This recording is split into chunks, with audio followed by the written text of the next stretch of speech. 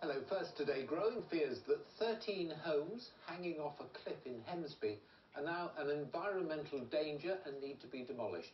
They were evacuated at the weekend after high tides and strong winds washed the cliffs away. The leader of Great Yarmouth Borough Council, Graham Plant, says with the start of the summer season approaching, the chalets need to be moved as soon as possible. Alex Dunlop has the details. Just 3 months after moving Daniel in, the removal men are back. Within days, the home he shares with his mother will either be demolished or fall into the sea. This the view of his kitchen from the beach, and this from inside. We bought the place for sea view.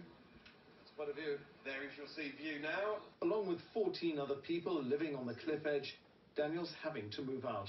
Some would say, why move in when there's every chance this could happen? We wasn't warned.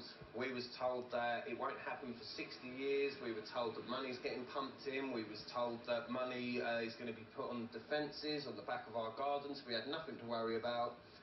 Not even 4 months down the line, and here we are. 5 days after storms cut into the soft cliff, a warm spell is now drying the sand, so the rate of erosion is alarming. Since Friday, up to 10 metres of Lance's garden have collapsed onto the beach.